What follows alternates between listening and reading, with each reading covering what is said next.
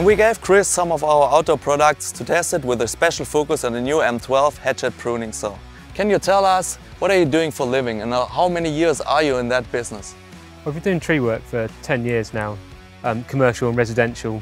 What sort of work do you do on a daily basis? So my day-to-day tasks can be anything from felling trees, planting trees, and also most commonly pruning trees. What typical tools do you use on a daily basis?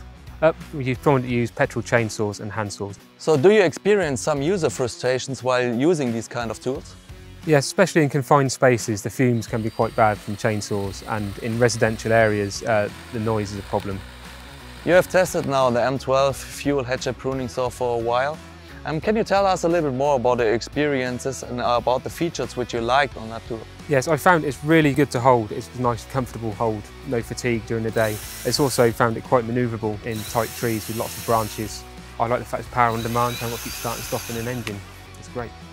Thank you very much, Chris, for your feedback and for the time you invested in our testing.